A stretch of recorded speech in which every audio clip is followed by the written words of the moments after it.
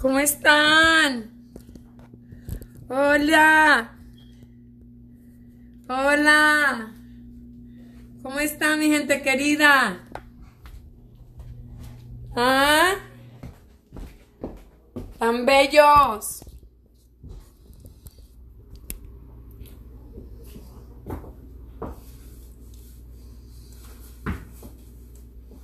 ¿Qué han hecho?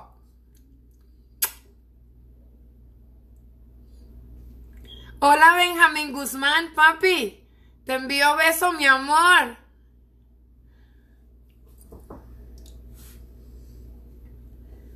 Besitos para todos. Amanecí en la azúcar. Ahí dormí, mucho frío. Pero no me quise venir al cuarto. Dormí en el patio. Muy linda el tiempo que pasé. Estoy trabajando ahorita. Estoy haciendo. Es que quiero mostrarte, pero espera, voy a tratar de mostrarte un poquitito. Espera.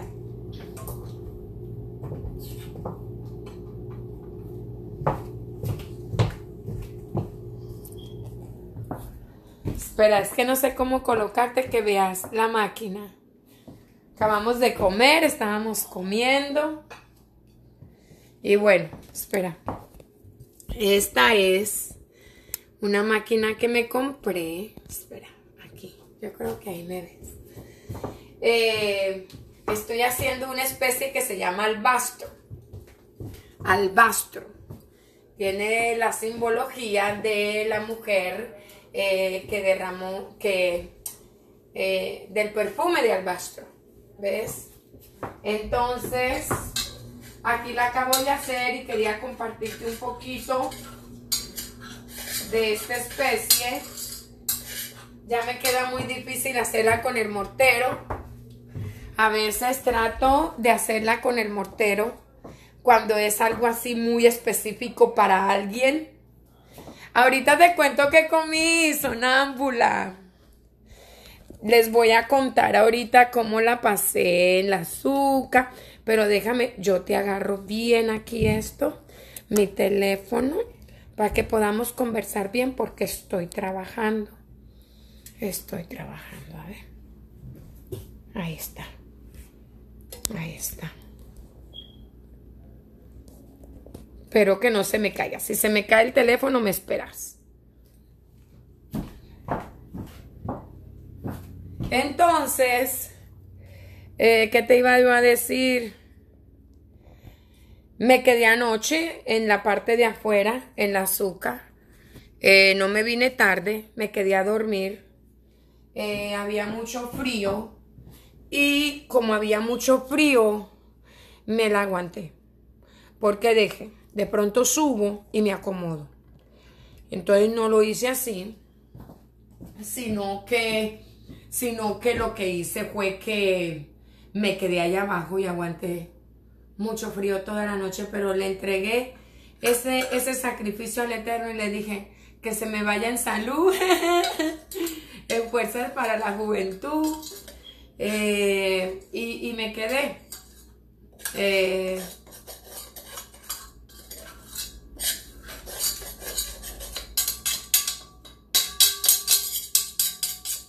Me quedé. Y aquí estoy trabajando. Se nos acabó la especie de albastro. Huele deliciosa. Mírala cómo queda. Antes te contaba que antes yo lo hacía con el mortero. Ya pues son muchas las órdenes y ya no me da para el mortero. Lidia Benítez, que el Eterno te bendiga, mi reina. Entonces, ¿qué haces, Diana? Jorge, estoy haciendo especies estoy trabajando ahorita. Entonces, ya me queda muy difícil hacer uno por uno. Tiene que ser, hago uno por uno cuando es una especie especial para alguien, entonces la hago especialita así, sola para esa persona. Pero esta especie es albastro y esa vendemos mucho, muchísimo. Mírala. Mírala.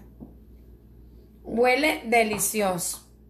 Es una combinación de clavo, de clavos de olor, de canela, de aloe, de canela en polvo y canela en astilla. También le eché mirto seco, se le echa, bueno, muchísimas cosas. Y las combinamos, ¿verdad? Y las coloco aquí en este, que es un mortero, pero un mortero Evangelina. El albastro es humillación, entrega.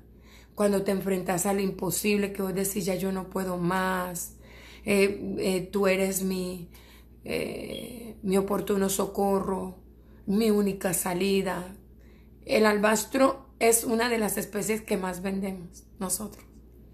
Entonces, pues la dejé ya lista, la tengo ya lista.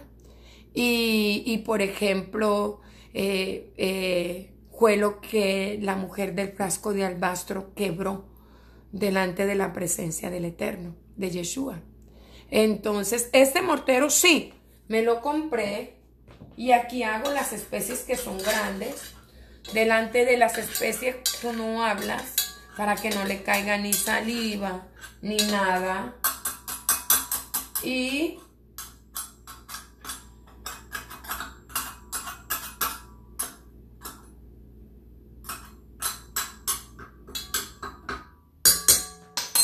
entonces queda así.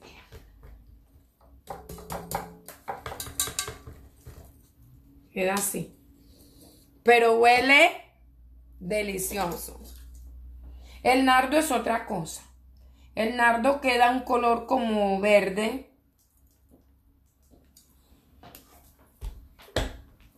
Y y el nardo es puro polvito. Este lo vas a encontrar con unas astillitas más o menos que se quedan como así. Queda.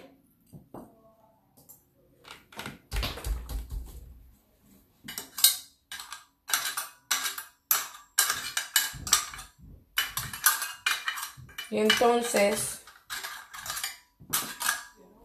siempre tienes que tener un poco de cuidado porque por las cuchillas.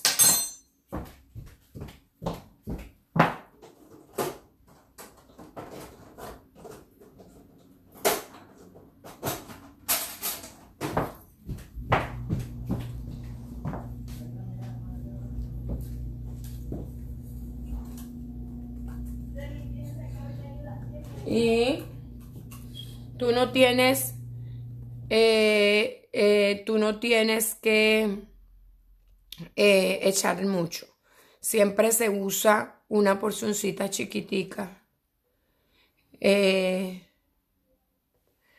Cuéntenme cómo les han parecido las oraciones de la minada. Contame, mientras yo voy limpiando aquí la máquina. ¿Cómo te han parecido las oraciones de la minada? Los códigos, ¿qué les parece? El concepto que teníamos de la oración de los judíos. ¿Me entiendes? Es un concepto que teníamos completamente errado. Ay, son oraciones repetitivas. No. Están colocando el código, pero ellos oran normal, como tú y yo oramos. Hablando con el... Bueno, como tú y yo oramos, no, pero sí ellos oran de una manera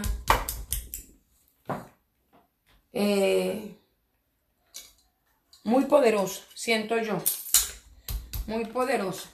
Siento yo que la oración que se hace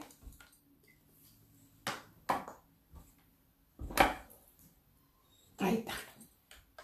Listo. La pasamos para que Damaris se encargue. Mira qué rico se ve. Ya la terminé.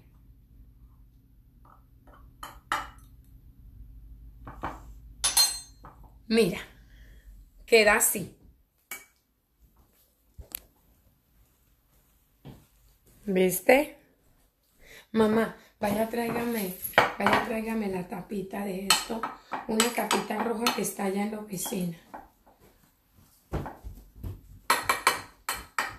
¿Vio? A ver, a las que me preguntaron qué comimos. Bueno, comimos arroz. Damaris hizo arroz con verdura. Te voy a mostrar porque ya no lo comimos. Pero mira, ahí está. Arroz con verdura. El postrecito fue arroz con leche. Arroz y arroz. También comimos, ¿qué fue lo que comimos? Tajadas. Aquí se come hondureño porque la señora es hondureña. Entonces sí o sí, me la tengo que comer. ¡Mentira! Me encanta la comida hondureña. Me encanta. Yo amo mucho ese pueblito, ese país. Lo recontraamo. Bueno, espera. Teníamos de fruta, uvas y mandarinas. Comimos choricito de soya, chorizos veganos de soya. Comimos ensalada de repollo. Comimos aguacate. Y comimos este arrocito con verdura. Y el jugo fue de... ¿Cómo es que se llama?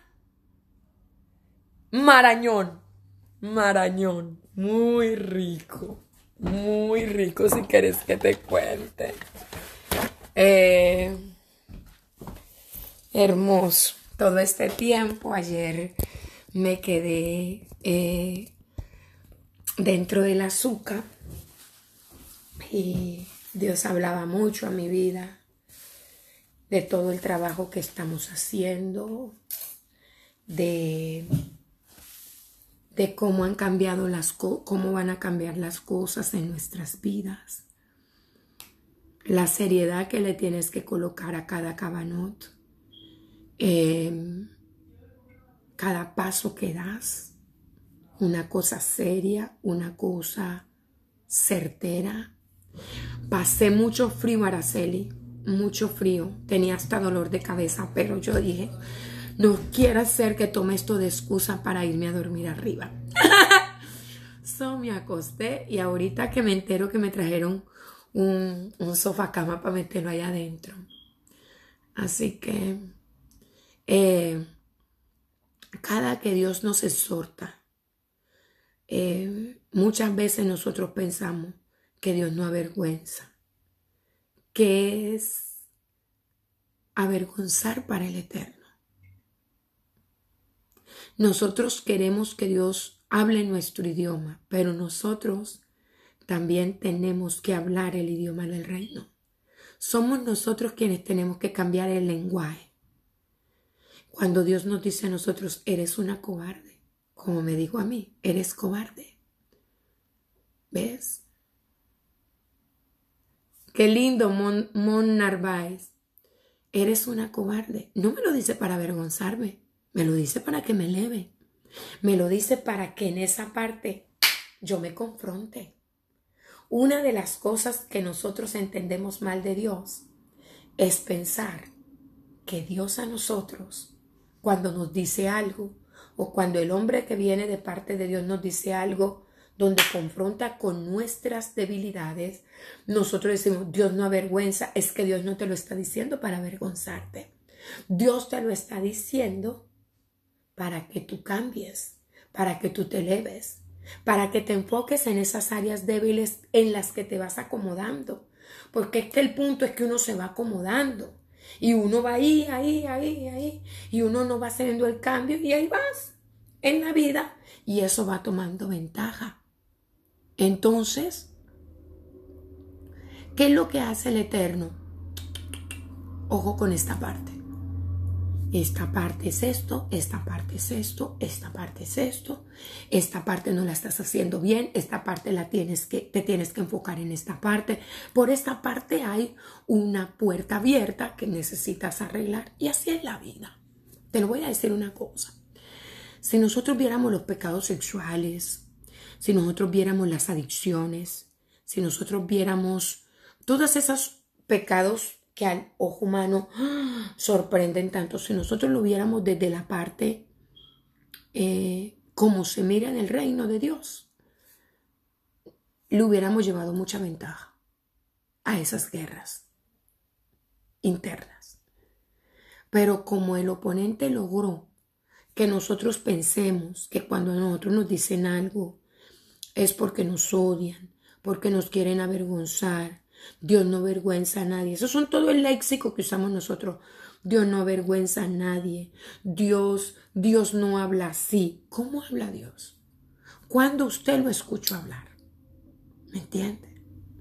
Si yo quiero cambiar, a mi Dios me va a decir dónde necesito cambiar. Porque Él ve más allá de lo que yo puedo ver. Dios me muestra más allá de lo que yo puedo ver. Yo veo lo trivial, yo veo lo natural, yo veo hasta donde el ojo natural me permite. Dios no, porque Él es omnisciente, omnipresente, está en el pasado, está en el presente y está en el futuro a la misma vez. Dios cuando mira mi vida, la mira completa. No la ve como tú y como yo. Si yo tengo un problema ahora, lo que veo es el problema que tengo ahora. ¿Me entiendes? El Eterno no. El Eterno no mira como yo miro.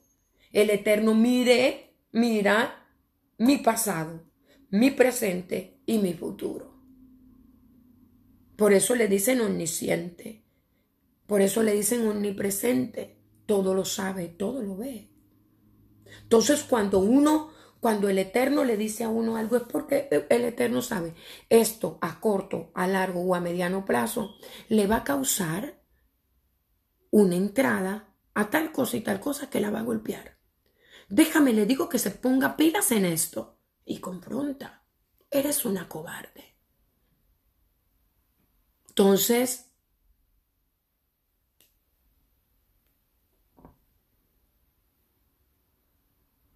qué bueno, Katuska.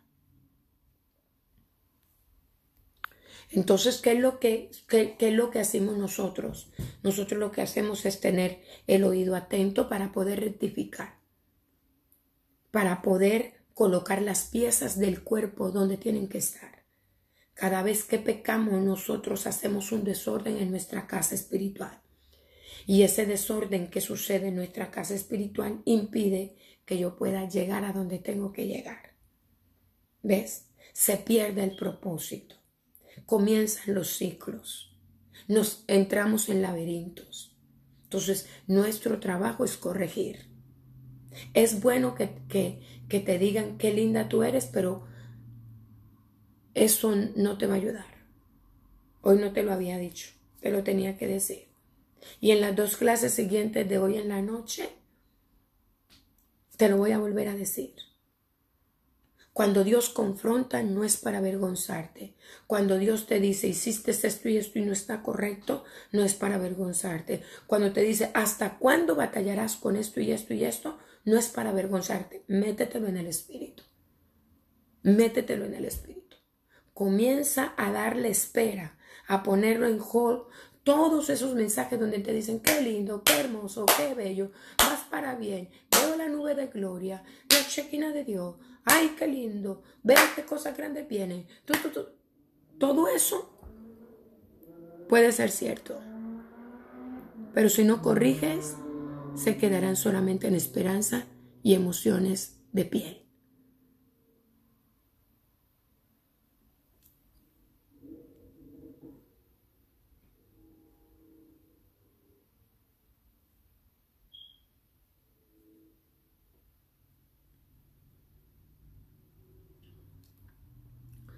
Maite Alessandra Ferrer Carrillo, no entendí.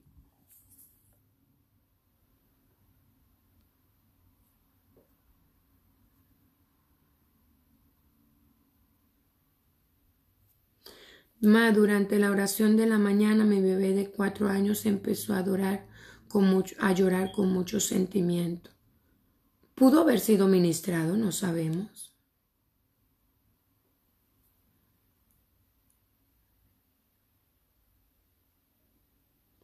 Madre, ¿podrías hablar un día sobre esos ruidos extraños que se escuchan en el cielo en diferentes partes del mundo? Son sonidos de chofar. Es que el retorno de Mesías está a las puertas. El retorno del Mesías está. Yo los escuché en Israel. Y haz cuenta que están tocando las trompetas todas a la misma vez. Es una cosa muy impresionante. Estábamos, yo me había ido a pasar una fiesta de Pesaj, en la fiesta de Pesaj, de la Pascua, y nos quedamos hasta el amanecer estudiando Torah. Ya se habían ido algunos a dormir y yo me quedé con un rabino, con su discípulo, su alumno, y estoy respondiendo la pregunta de Brenda Castillo, que me dice: madre, ¿podrías hablar un día sobre esos ruidos extraños que se escuchan en el cielo en diferentes partes del mundo? Son sonidos como el del chofar. Y yo le estoy diciendo que yo lo escuché en Israel. Creo que fue para una fiesta de Pesaj que estábamos ahí y nos quedamos hasta lo último. Yo hasta tengo las fotos, cómo se puso el cielo. Yo tengo las fotos porque el cielo se movió. Y bueno, entonces déjame te cuento todo. Entonces estábamos ahí sentados y estaba el rabino con un discípulo y estaba otra esposa, una señora que es soltera, y la esposa de un rabino, y dijo: salgamos hacia afuera. Eran como tipo 2, 3 de la mañana. Creo que eran como las 3 de la mañana. Y entonces te voy a subir las fotos porque yo las tengo. El cielo muy impactante, muy impactante. Entonces salimos. Ya estaba todo apagado, ya todo el mundo. Los que quedábamos eran las personas que seguimos los símbolos, todo eso. Y nos sentamos ahí. Y de repente sentimos como una brisa. Y yo dije: es el rocío de la mañana, porque ya era de madrugada. So me puse una coberturita encima, me apreté y yo vi que el rabino levantó los ojos. Y cuando él subió los ojos, así que se quedó mirando, todos miramos, pues porque era el rabino y ahí estaba su esposa. Éramos un grupito, ponle tú, como de 6, 7 personas, máximo 8, no habíamos más de 8. Y entonces yo me pongo así y miramos y el cielo todo se abrió. Y ahí en la foto que yo le tomé, porque yo agarré el teléfono y ¡pim! Todo el mundo entretenido, yo tomé foto porque me pareció impresionante. Es como, haz cuenta que está el ojo, el iris del ojo y el ojo, pero así que se abrió en la nube. Yo tengo las fotos, sino que nunca las compartí porque en ese tiempo no tenía tantos estudiantes como tengo ahora. Ahora tengo estudiantes muy serios en la palabra, o sea que están tomando el estudio de la Biblia de una manera seria. Entonces yo nunca la compartí, pero yo la tengo. Y también tengo grabadas manifestaciones de ángeles en Israel, en el estanque de Siloé. Tuve una experiencia con Dios muy bonita. Porque hay lugares en Israel que el turismo no visita. Porque siempre lo que se visita es lo mismo. La tumba de Jesús, que hay como 3, una verdadera y como 2 falsas. Cositas así que la gente, la casa de María. Y a mí me gusta, pero como ya yo he ido varias veces, entonces yo ya ahí fui y no me gusta porque es de mucha idolatría. Me meto donde están ellos, donde ellos se van, donde se paraba el ángel que movía las aguas. Esos lugares son los que me gustan, a la cueva donde se iba a estudiar Isaías. No, Isaías, no, sí, Isaías. A los lugares donde plasmó Ezequiel. A mí esas son las cosas que me gustan. O sea, yo cuando me voy para esos lados, y esos lugares son solos, porque nadie va. Entonces te cuento, se abrió, haz cuenta que el cielo se despejó, y al rato suenan esas trompetas. Pero mira, te voy a decir, no es una trompeta como nosotras, es como en estéreo. Es más, yo miré para los lados pensando que si era alguien que había puesto una canción y había subido el volumen. Yo miro para todas partes a ver qué era. Y entonces el rabino hizo así y empezó a orar en hebreo, ¿verdad? Empezó a orar en hebreo y nosotros mirando hacia el cielo. Entonces suena, pero es que eso es, ¿cómo te puedo explicar? No son trompetas como si tú y yo tocamos el shofar. No es como lo tocan en una iglesia, como tú y yo lo hemos escuchado en una sinagoga. Es que eso es como en estéreo, no sé, como que no hay otro ruido y como que todo suena parejito y entonces en diferentes tonalidades y todas se juntan y forman una. Yo lo experimenté en Israel. Es espectacular, espectacular. Y el cielo se abrió completo. Y haz cuenta que era como una nube. Y la nube, ahí lo vas a ver en la foto, es un ojo. Yo experimenté eso en Israel y es verdad. Están sonando las trompetas. Porque eso anuncia el retorno. El retorno. Lo que pasa es que a usted le enseñaron el retorno del Mesías con miedo. El retorno del Mesías nos los enseñaron muy diferente a lo que es lo que dice la Biblia. Aparte que el libro de Apocalipsis está demasiado manipulado. Muy manipulado. Entonces usted tiene el concepto del retorno del Mesías de una manera muy diferente como Yeshua retorna. Demasiado diferente. Entonces, cuando hablamos de la venida del retorno de Yeshua, hablamos con miedo, hablamos, y los muertos en Cristo resucitarán primero, y Él viene por una iglesia santa, por dentro y por fuera. Entonces son puro miedo, es una competencia de tratar de convencerle a Dios que usted es apto para irse. Y déjame decirte que nadie es apto para irse. Todos pecamos. Desde que comienza el día hasta el anochecer, esta carne inmunda le encanta pecar. Nosotros tenemos que entender el retorno del Mesías como es de verdad. Como es de verdad. Yo estaba sentada en el estanque de Siloé donde se paraba el ángel a mover las aguas. Eso es solo. Ahí no hay nada. Yo llegué y habían unos rabinos cabalistas que estaban ahí. Y cruzaron unas cuantas palabras ellos, sus hijos y sus familias que estaban ahí haciéndose los ritos. Y entonces yo le dije a él, me preguntaron que de dónde venía, le dije que bueno, que era un estudiante de Torah y que iba a Israel para estudiar y todo eso les conté.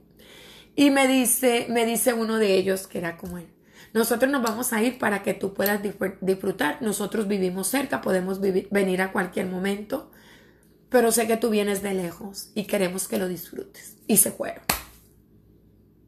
Y cuando yo estaba ahí se manifestó el poder de Dios.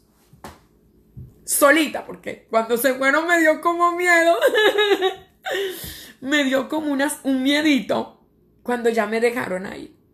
Y me dijo, no, yo le dije, pero se van a ir. Pero no tienen que irse, les dije yo puedo hacer mis símbolos aquí con ustedes. Y dijo, no, queremos que vayas para queremos irnos para que tú experimentes. Nosotros podemos aquí venir todos los días, cada que queramos, pero tú no. Es que yo soy miedosita, sino que vos no sabes. Cuando me dejan ahí, ¿verdad? Eso solito. Y todavía. Él se manifiesta y mueve las aguas. Se sintió. O sea, son lugares y ahí eso es solito. De ahí tú no ves el montonón de turistas, el montonón de cosas, nada. Nada. Son lugares donde el Eterno. Se fueron ellos y yo me quedé ahí. Y al rato empecé a orar, hice la oración. Y empecé a orar y a invocar su presencia. Y se manifestó.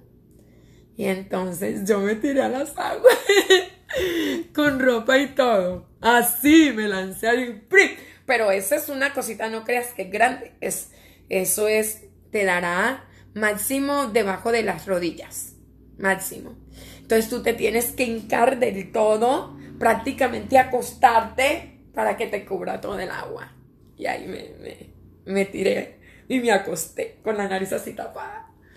Y como no había nadie, yo dije, ¿qué importa que se me moje la ropa y que se me pegue? Yo me acosté y ahí estaba él. Eso es verdad. Sino que Dios se está manifestando, diciendo en breve. Y Batsheva dice, ven, Elohim, mi Yeshua. No tengo miedo de correrle a su presencia. Yo le espero. Yo no espero a Dios. Ay, ya viene y me voy a quedar. Ay, ya viene y me voy a ir al infierno. No. A mí me enseñaron a esperar el retorno del Mesías de otra manera diferente. Lo espero haciendo el bien. Lo espero amando. Lo espero ayudando. Lo espero trabajando en mi alma en contra de envidia, celos, todo eso que puede estar en mi corazón. Yo no tengo miedo de que Él venga, ni tengo miedo de encontrarme con Él. Mi alma dice, ven, Adonai Yeshua. Sino que a ti te enseñaron el rapto. Y con miedo. Porque en la religión no hay presencia de Dios. Y la religión manipula. Te tienen que manipular para todo. Porque no hay presencia de Dios. La presencia de Dios hace que el corazón se doblegue y tú lo hagas por amor. Pero el oponente sabe que a él nadie lo ama y que de la única manera que él hace que la gente haga las cosas que él quiere es obligándolo. Entonces, ¿qué usa? El temor. ¿Se acuerdan cuando yo les enseñé sobre el libro de Isaías que dice, vayamos contra Judá y atemoricémosla? Vamos contra los que adoran Judá. Vamos contra los que alaban. Vamos contra los que rinden fiesta al Eterno. Y atemoricémosla. Cuando Moisés va a sacar al pueblo de Israel y va y confronta a Faraón, aquí conmigo, para que no sea boba, mija, no sea boba. Se deje meter ese paquete. Y va y confronta a Faraón, le dice, deja ir a mi pueblo para que rinda fiesta, para que le adore, para que le sirva. Usted se acuerda de esa predicación, porque la he repetido muchas veces. Y entonces dice, vamos contra Judá y atemoricémosla. Déjame conseguirme mi teléfono, espera.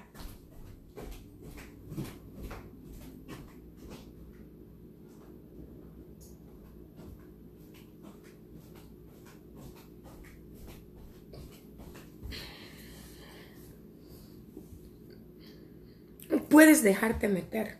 Nada por miedo. Todo lo que se hace por miedo y manipulado es culto a Baal. Todo lo que hacemos es por amor. Por amor. Lo único que tenemos que hacer nosotros es entregar nuestra voluntad. Y el Eterno trata con el corazón. Sin doctrina, sin reglas, sin nada. La doctrina y la regla es allá, cuando vas allá, a tu concilio, a tu rollo. Entonces allá tú ejerces tu rollo. Pero en cuanto a la relación con el Eterno, cómo le alabo, cómo le sirvo, cómo le exalto, caramba, tiene que nacer de ti.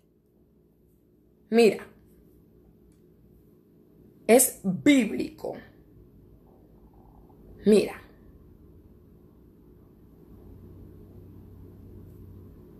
Mira, yo he estudiado esto 1000 veces.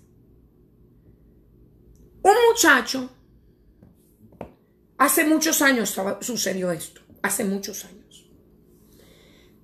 Yo fui a una campaña y me tocó, y iba a predicar, ¿verdad? Iba a dar una enseñanza. Entonces, mire esta. Normita Turcios Guzmán, poetisa enamorada, dice: la gran tribulación será después del rapto de la iglesia. Por eso es que estamos así como estamos. Por eso, gente querida. Por eso. No, Tania Cruz, estábamos hablando y una chica preguntó si las señales que se están escuchando de sonidos de trompetas en el cielo, eso es verdad o es mentira. Yo le dije que yo lo había experimentado en Israel y de ahí salió el tema. Entonces, mire, Isaías 7, 6, 8.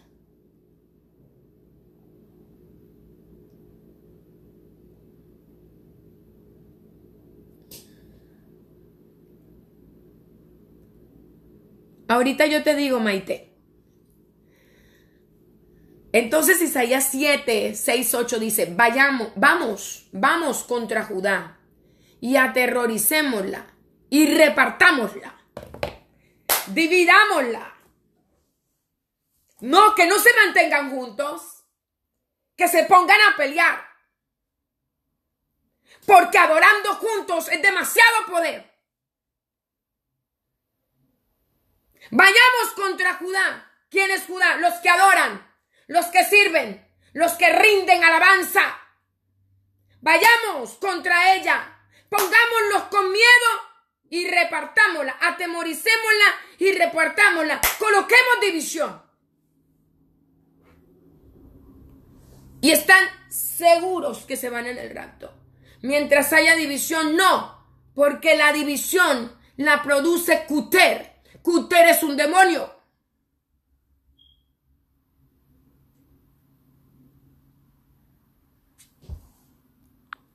Entonces dice aquí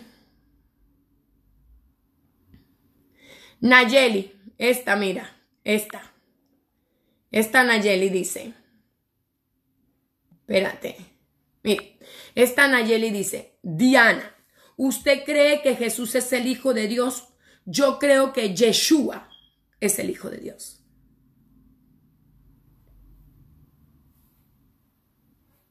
Yo creo que Yeshua es el Hijo de Dios.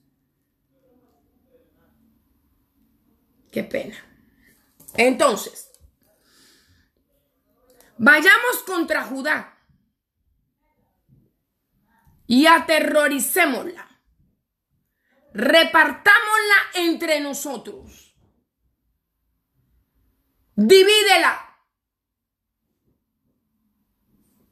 Y pongamos en medio de ella por rey al hijo de Tabel.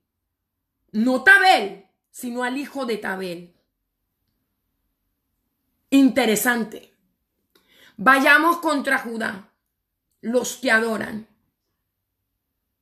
y aterroricémosla.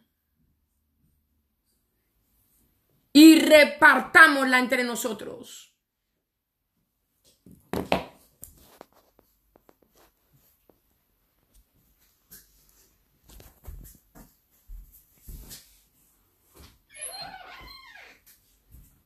Espérate.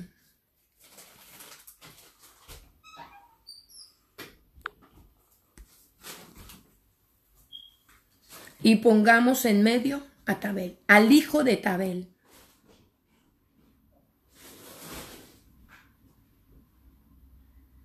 Al hijo. ¿Quién es el hijo de Tabel? Tabel es bueno para nada. Pero ¿quién es el hijo de Tabel?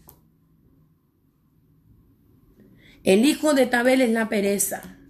El hijo de Tabel es la ignorancia. El hijo de Tabel es el estancamiento. El hijo de Tabel es la escasez. El hijo de Tabel es la parálisis espiritual.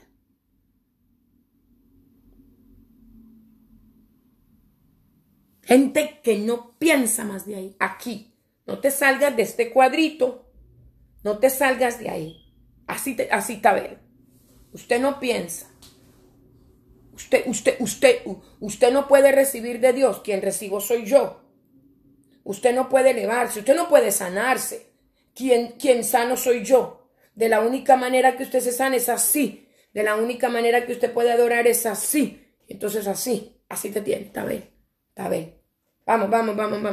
No, pero es que la palabra dice que yo tengo poder y autoridad, que entro al lugar santísimo y tomo lo que tengo que tomar. El velo se rompió, yo tengo acceso. ¡No! Soy yo quien lo hago. Vamos, de frente. ¿Por qué está haciendo eso? Lo siento, la presencia del Eterno me tomó y yo empecé a hacer esto y ya veo. ¡No! Así no. Es así. No, cuando el velo se rompe, yo tengo acceso a un área espiritual que nadie, ningún sacerdote había visto. ¿Qué es romperse el velo? Entra por la puerta de la sequía. Entra por la puerta hasta el fondo.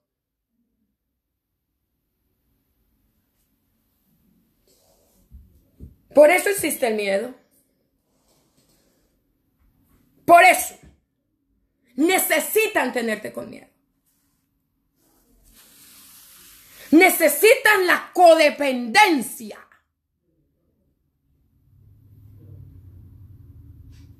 Claro, ¿a quién le va a convenir que tú tengas acceso al poder? A nadie le conviene, a ninguna institución religiosa le conviene que tú tengas acceso al poder. A la gloria, a la gracia, a la unción.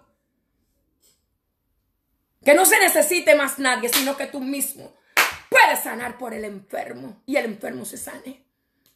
Aplicas el código correcto, la palabra correcta y vámonos. Claro que a nadie le conviene. Necesitan darte el pedacito. Tome, niño.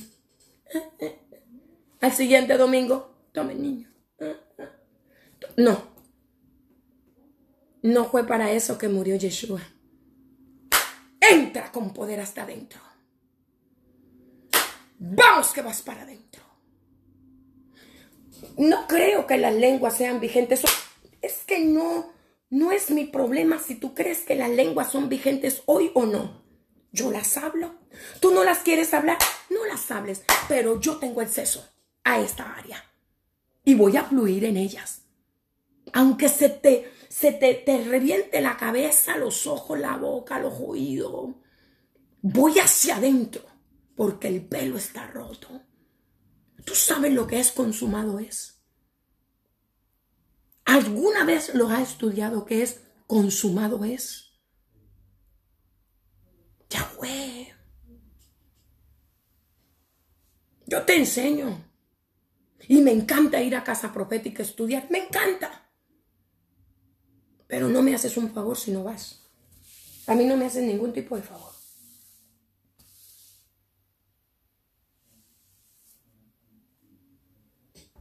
El acceso. Uy, cuando te paralizan ya fue. ¿Qué hacía la Inquisición? Matar a todos los que ellos sabían que no entendían. Lo que ellos no entendían, porque les daba miedo.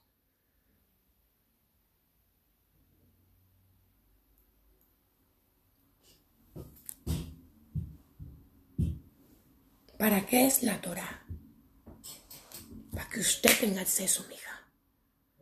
Acceso a la economía, acceso a la salud, acceso a limpiar su atmósfera, acceso al poder, acceso a la rama angelical, acceso a los atributos del Eterno.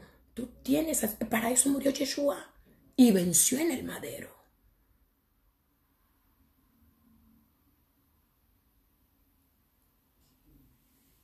Se está levantando aquel, el mismo. Tabel se enrosca.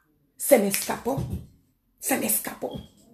Aquel se está levantando, pero ¿cómo? Si hace poco estaba atado. Y la gloria del Eterno lo elevó, porque en lo secreto buscó al Eterno. Y el Eterno hizo lo que tenía que hacer.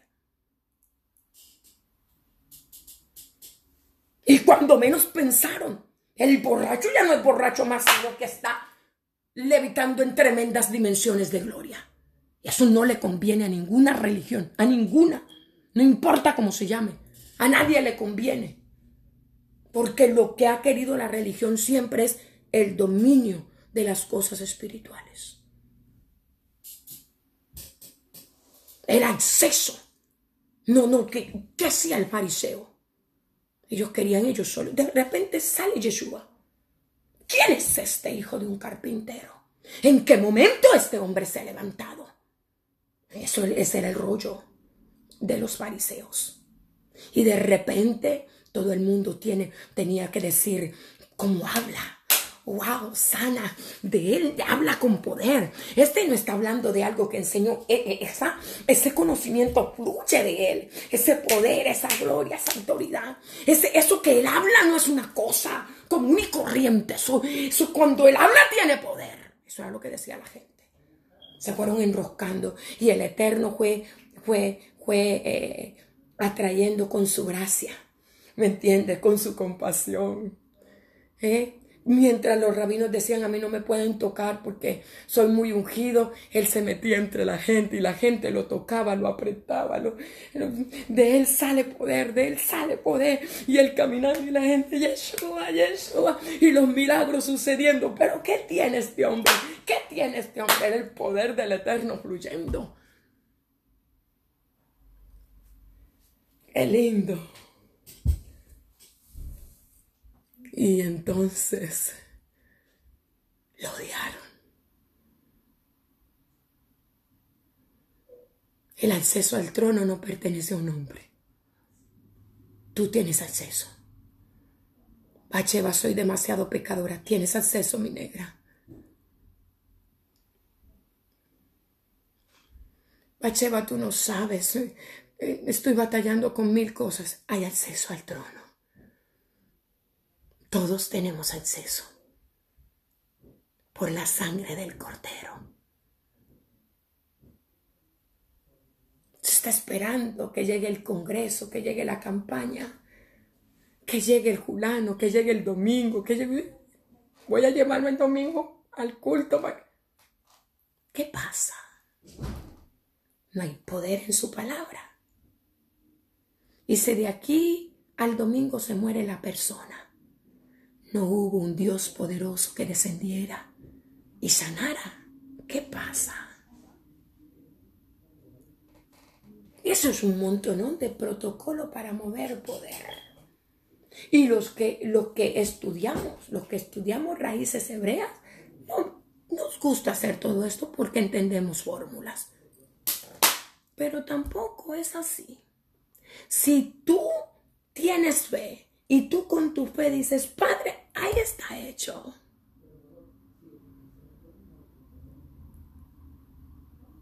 El acceso. Un día pregunté unas cosas a un rabino y no me quisieron contestar. Tú sabes que yo por todos lados batallo con la religión. El judío no me quiere enseñar porque dice que soy cristiana. Y el cristiano no me quiere porque soy judía. Así que te quedas en la mitad. Nadie quiere. Y entonces le pregunté a un rabino en una reunión. Estábamos en Sukkah. Y estábamos dentro de la Sukkah. Y yo pregunté sobre un código que hombres estaban hablando y yo me metí a la conversación. Nadie me quiso contestar. Y yo dentro del azúcar donde estábamos comiendo, que habíamos acabado de terminar el servicio, agaché mi cabeza y le dije al Eterno, sácale el conocimiento de la boca. Que termine hablando lo que yo necesito saber. No habían pasado ni 5 minutos y el Eterno se lo sacó. Así es esto. Él tiene el conocimiento, le dije, Padre, y yo necesito saber cómo lo hago. Y agaché la cabeza un poquito dolida, y le dije, sácale el conocimiento. Por favor, Padre, sácaselo que sin él darse cuenta, responda a lo que yo necesito saber. A los 5 minutos, ¡plá!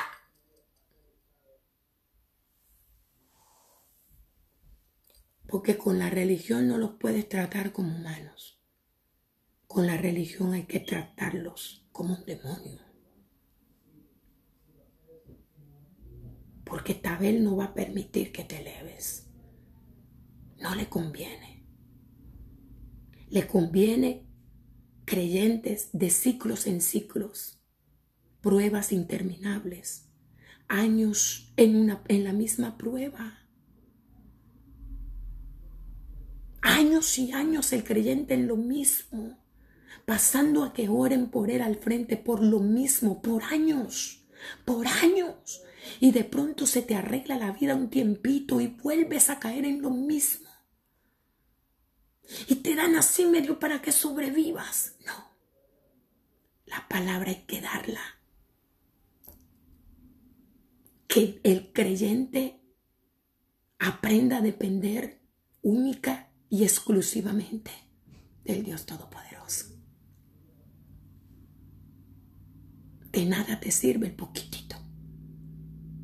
¿Ha escuchado el dicho aquel que decían, no le des pez, enséñalo, no le des a comer el pez, enséñalo a pescar? Exacto.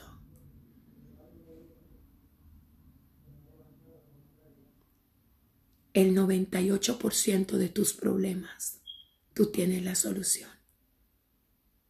Hay un 2% que el creyente necesita que se le ayude a salir. Primero, para dar la orden de autoridad al cuerpo que salga de la cueva.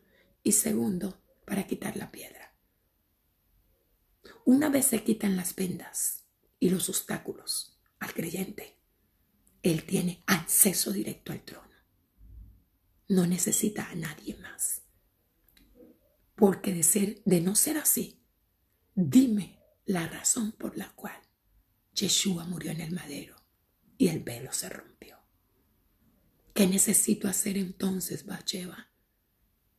Biblia.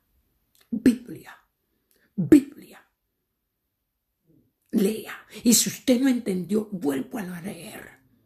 Una y otra vez. Hay versículos remas especialmente para ti. Son personales. ¿Y dónde está eso? ¿Quién me los puede dar? Están en la palabra. Y ellos son como un ADN que se van a meter dentro de tu espíritu para regenerar el espíritu. ¿Y dónde están esos versículos bíblicos? En la palabra. Y cuando tú sacas esos versículos que son los que afectan, o sea, están ahí por ti. Porque tu nombre está dentro de la Torah. Tu propósito está ahí. La razón por la cual has batallado y golpeado contra las paredes y te has ido y has resbalado, todo está escrito en la palabra. Ahí está tu nombre escrito. Ahí está tu nombre.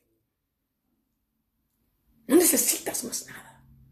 Ve a la fuente de la profecía, de la palabra, de la liberación. Ahí está todo. La Biblia es un arma tan poderosa y usted la tiene allá guardada, empolvada. No, sáquela, límpiela, desempólvela y coma Biblia. Cómasela. cómasela. Cuando comencé, uno lee y uno como que estoy leyendo. Pero poco a poco, ella se va metiendo en tu sangre.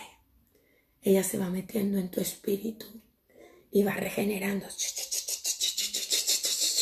Y cuando menos piensa, uno anda pensando diferente, uno anda mirando diferente, uno anda viendo las cosas de una manera diferente. Y entonces vas a emprender algo y uno sabe que la palabra hay alguna manera de pensar diferente y comienzas a acomodarte. Por eso es que Yeshua es la Torah viviente. Él es la palabra.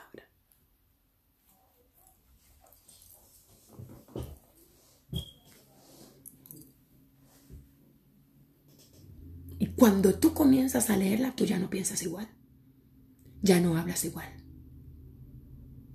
Ya no miras igual. ¿Dónde está todo, Batsheva? En la palabra. ¿A qué vamos al templo? A orar.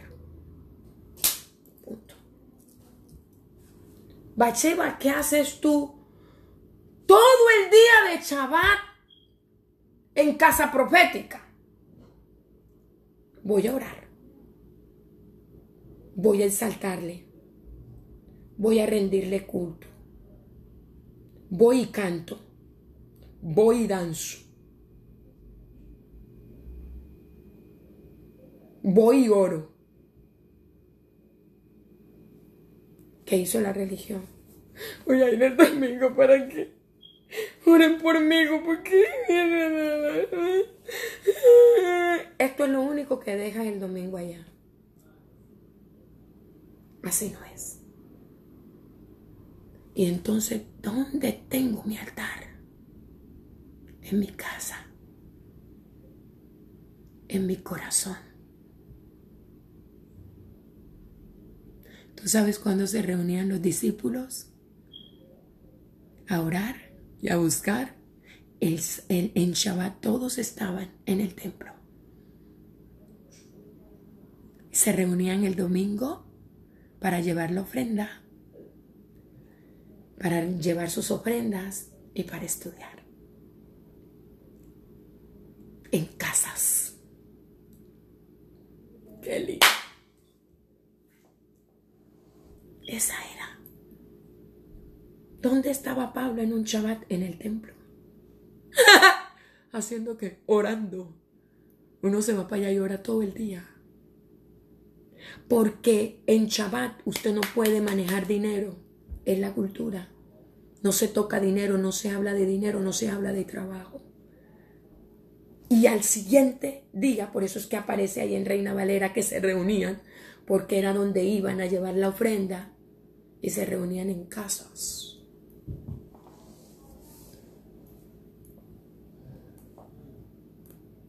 Usted que está esperando que alguien le solucione el problema, le tengo una buena noticia. No espere más.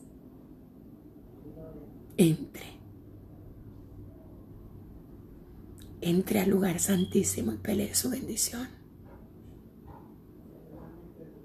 Usted y él.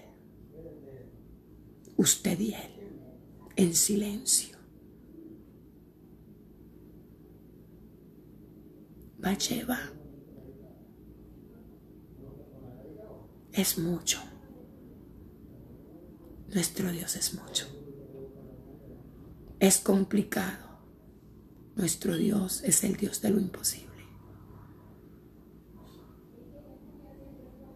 No necesitas nada más porque tienes acceso.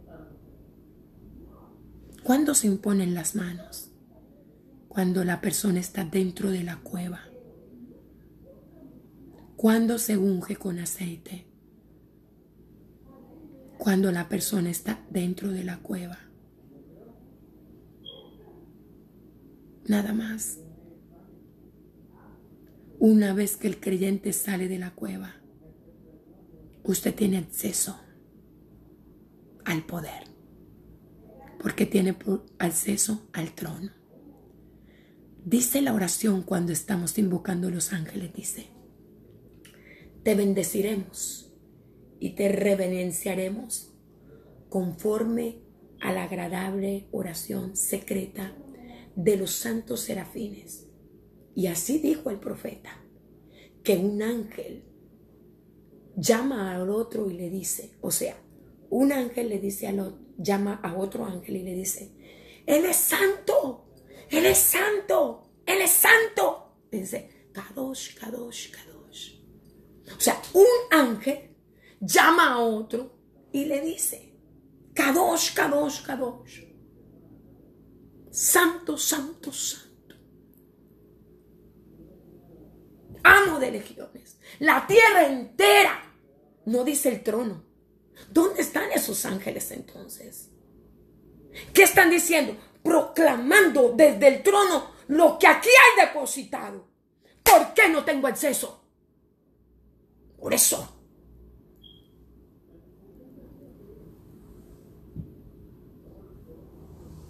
Por eso.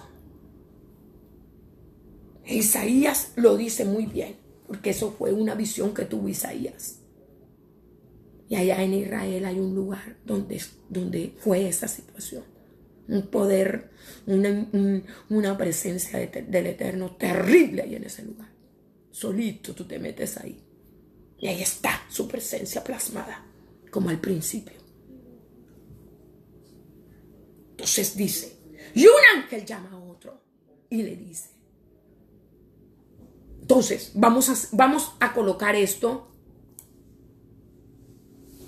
A ver, vamos a estudiar esto. O sea que esta es la clase. Ya nos vemos hasta la noche. Entonces dice, espérate. Santo, santo, santo.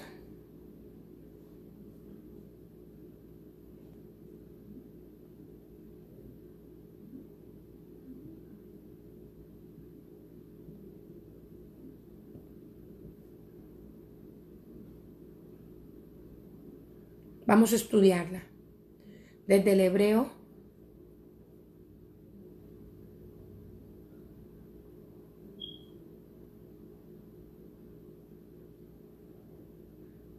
Mira. Dice así. Isaías 6:3. Isaías 6:3 dice. Vamos a tomar aquí. Isaías 6:3.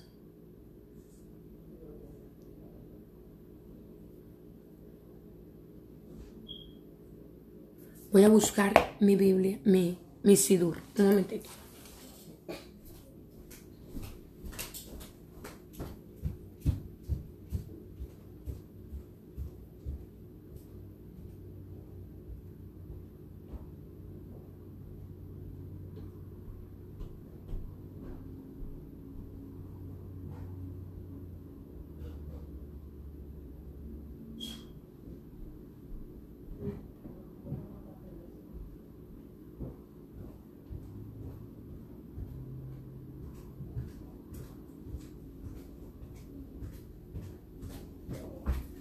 Damaris, mami, baja el azúcar y me trae el sidur, por favor.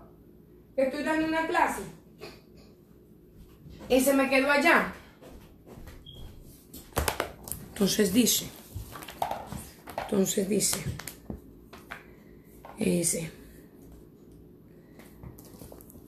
Isaías 6:3 dice. Y el uno al otro daba voces, diciendo, Santo, Santo, Santo, Adonai Sebaot. Usted la tiene allá en Reina Valera, usted la tiene Jehová de los ejércitos. Pero vamos a aprender a corregirlo. Adonai Sebaot, que es el mismo que invocamos cuando encendemos el Ketoret. Adonai Sebaot Imlanu y Yalano Elohe Jacob Zela. Entonces, Santo, Kadosh, Kadosh, Kadosh, Kadosh, Adonai Sebaot. Toda la tierra está llena de su gloria. Entonces, tomamos este pedacito Gracias, amor mío. Tomamos ese pedacito de Isaías. Y cuando vamos a invocar la presencia del Eterno, estamos bajando lo que sucedió en ese tiempo a esta época. ¿Ah? Entonces decimos: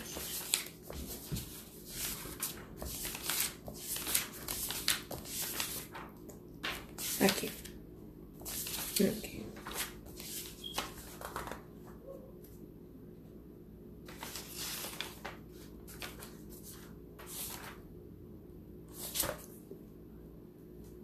Espérame.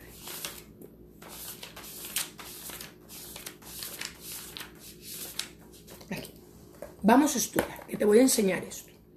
Esto es importantísimo que tú lo aprendas para que muevas rama angelical. Es un poquito diferente de lo que vamos, pero como se nos dio esta conversación, la vamos a hacer. Dice, ojo con esto, dice. Entonces leímos Isaías, ¿cierto? Isaías capítulo 6, lo acabamos de leer. Tomamos eso, extraemos eso de la palabra, lo vamos a plasmar en un código. Entonces nosotros decimos: te bendeciremos y te reverenciaremos conforme, escuche, conforme a la agradable oración secreta de los santos serafines. O sea que la oración está secreta. Conmigo aquí para que se enfoque. Mire, mire. Te bendeciremos, ¿cierto? Y te reverenciaremos conforme a la agradable oración secreta de los santos serafines. Conmigo, los cuales proclaman 3 veces ante ti la declaración de santidad. Y dice: y así fue escrito por medio de su profeta. O sea, ¿quién lo escribió? Un profeta. Dice: y así fue escrito por medio de su profeta. Y un ángel llama a otro y declara. Un ángel llama a otro ángel y le dice: Él es santo, Él es santo, Él es santo. La tierra entera está llena de su gloria. ¿Cuál tierra? Acá abajo.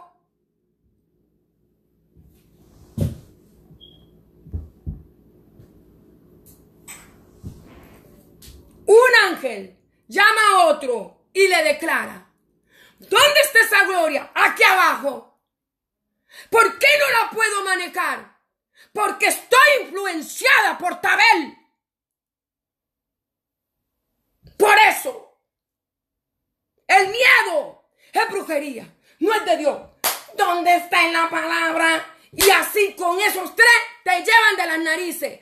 De en ruina, es mentira, es engaño. Y ahí te llevan jalá. ¡Caramba!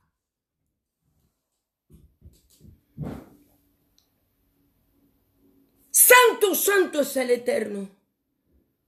La tierra amo de legiones. Usted tiene ahí: santo, santo, santo. Dice, el tuyo es. Y una diciendo: santo, santo, santo, Jehová de los ejércitos, dice la tuya. Toda la tierra está llena de su gloria. En hebreo dice: Kadosh, Kadosh, Kadosh, Adonai Sebaot, Melohot Haaretz, Kebodó Leumatam.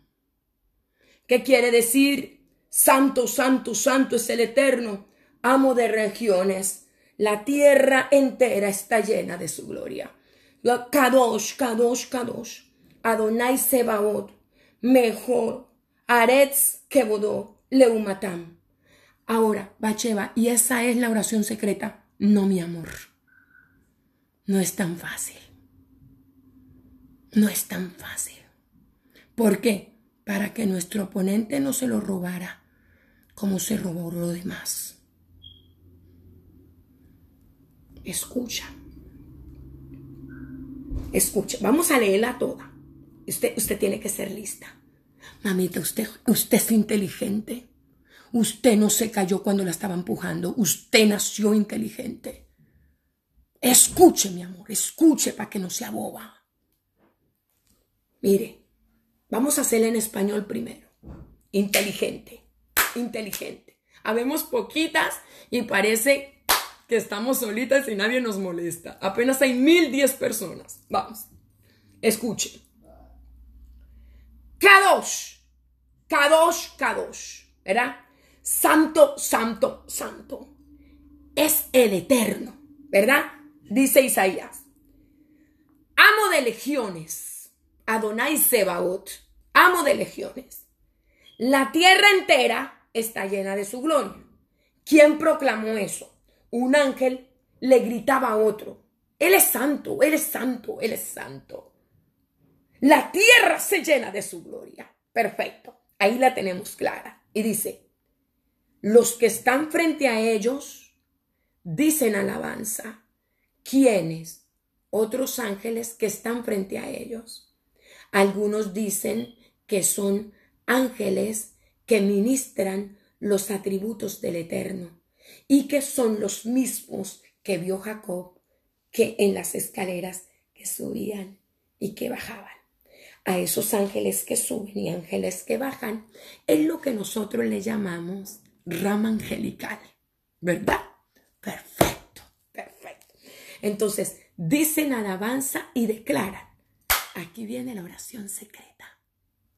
Aquí viene. ¿Está lista, sonambulita? Aquí viene. Baruch Adonai mi mekomo, udibre koshah, katir lemor. A esa es. Pero mire cómo está de escondida. Escuche, mire. Dice, te bendeciremos y te reverenciaremos conforme a la agradable oración secreta de los santos serafines. Todos pensamos que es santo, santo, santo es el eterno amo de legiones, la tierra entera está llena de su gloria. No, señora, no es esa. Te vas más adentro y te das cuenta que es Baruch Kevot Adonai Mimikomo, Udibre Koshah, la Katur Lemor. Bendita sea la gloria del Eterno desde su lugar. Y en tus santas escrituras está escrito diciendo, Yilov Adonai Leolam Elohai Sillón Ledor Vador. Aleluya. Esta es la oración. Si ve que usted tiene que irse buscando, solamente ahí tenemos. Y entonces un ángel llama a otro, santo, santo, santo, y ahí te quedaste. No, hay que escudriñarla. Porque si no la escudriño, no llego al código. Si yo no la escudriño, no llego a donde tengo que llegar. Si tienes el sidur de la mujer, está en el versículo, en la página 33 a lo último. Ahora, cuando se reza con Minyan, durante la recepción de Aminadá, que hace el Hasán, la congregación recita con el siguiente texto. Esto lo usan dentro de la sinagoga para hacerlo en toda la ceremonia, ¿verdad? Pero nosotros agarramos la esencia, ¿me entiende? Necesito que los ángeles del Eterno vengan y me ministren. Libro de Isaías, lo plasmo con la oración, envío el código, inmediatamente pides el atributo que desea que Dios manifieste a través de sus ángeles. Y tú le dices al Padre, esto y esto está pasando, siento esto y esto y esto y esto y esto. Y entonces comienzas, si no te sabes los nombres de los ángeles o no te sabes los códigos, porque todavía usted le dice cuál es su necesidad y comienza a pedirle al Eterno que derrame, que manifieste ese atributo que usted necesita aquí en su casa. Usted solita. Y entonces usted le dice, Baruch Kevot, Adonai mi mekomo, udibre koshah, katur lemor. ¿Qué es eso? Bendita sea la gloria del Eterno desde su lugar. Y en tus santas escrituras está escrito, el Eterno reinará por siempre jamás. Tu Dios, oh Sión, de generación en generación. Aleluya. Lo dices 3 veces y te quedas calladita. reposas tu espíritu, tranquilita, no gritas, no pataleas, no. Por favor, ayúdenme, ángale. Ellos no trabajan ahí, porque eso es pura cosa de tu carne. No.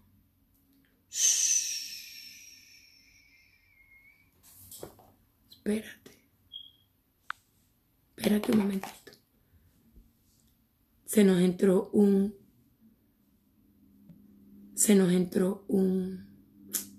metiche.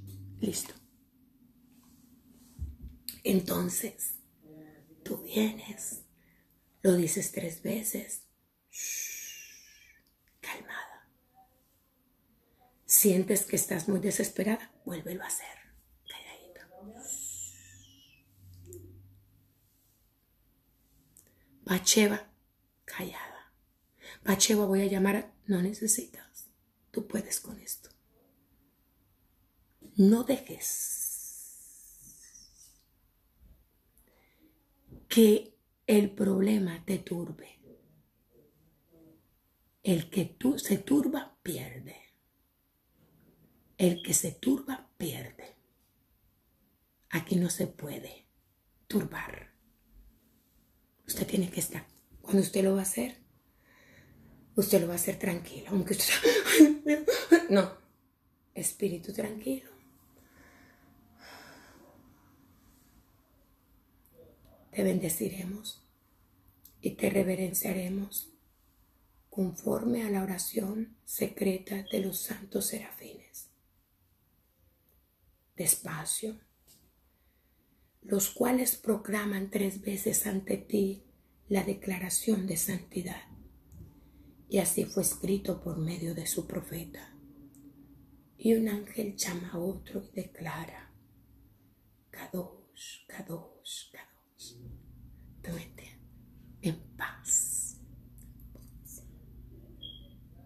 El grito no hace nada, antes atrás, la desesperación, los ojos desorbitados de loca corriendo para una parte y para el otro, tampoco hace nada.